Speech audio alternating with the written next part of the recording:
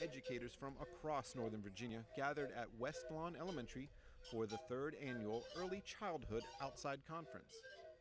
This year's event was titled The Arts in Nature. Sponsored by Wolf Trap Institute and local environmental educator organization Nova Outside, the conference presents ways the outdoors can enhance student learning. Following a keynote address, the breakout sessions covered topics like outdoor art, the benefits of outdoor learning, utilizing outside space as classrooms, and outdoor music.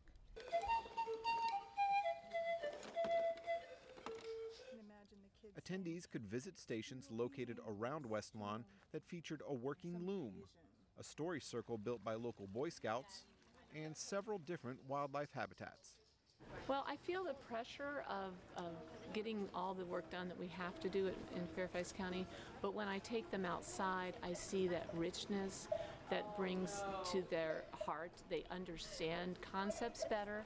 It also is great for my low learners, my ESOL learners, and my high thinkers. They really have a wide range. They have so much experience, and I believe that as a Title I school especially, they are not getting these experiences at home, so this really enriches their life.